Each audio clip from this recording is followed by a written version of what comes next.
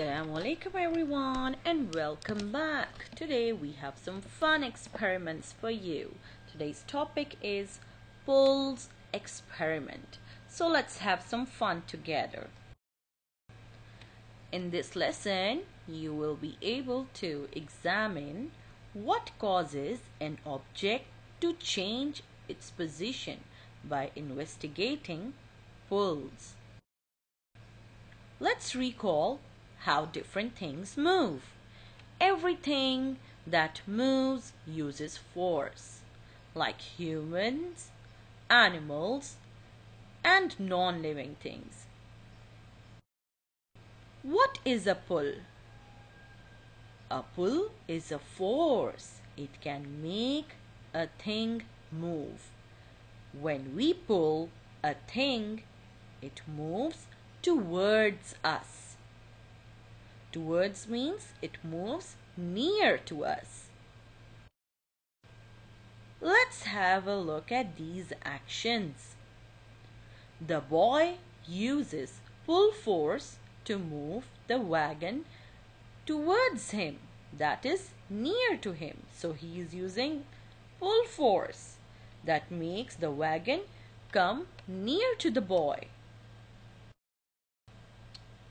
This guy is exercising and he is lifting weight.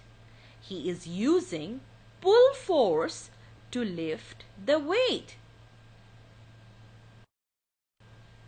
This man is using pull force to move heavy materials. So you have seen, kids, we use pull force in different ways to get our work done. Let's experiment and try out these examples. Let's see, what do you learn from these experiments? Experiment number 1. Grab a pair of socks. Try to put it on. Then think. What happened when you put it on? Which force did you use to put on the socks? What happened when you applied the force? Did the object change? The object here is sock. So, when you pull the sock, were you able to wear it? How? By using the pull force. Share your experience with your parents. Experiment number 2, tie a knot. For this, you need a string or shoelace.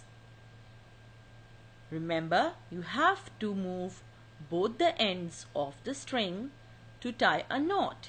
You can also get help of an adult. Did you notice something? Something changed in the object? Yes. The objects are knotted now. The object here is the string or a shoelace. So, the position of the object has changed because of the force. Think, which force did you use? Did you push the strings to make a knot, or did you use pull force to tie a knot? Experiment number 3. Go to the door of your room.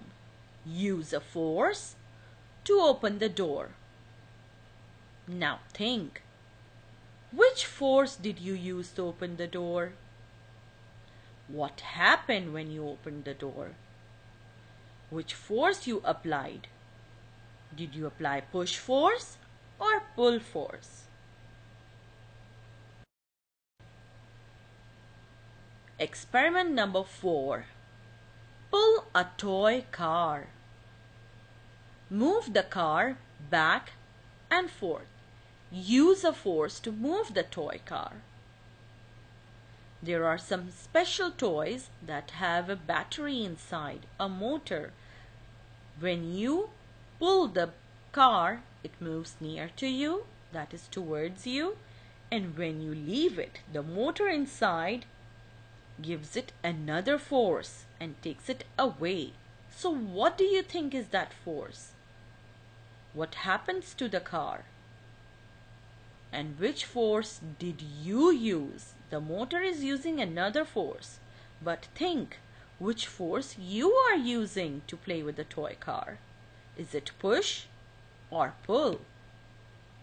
Have fun with these experiments and let your teacher know and share your experience with your friends or your siblings. Have fun playing with your toys, pushing and pulling. See you next week. Assalamu alaikum.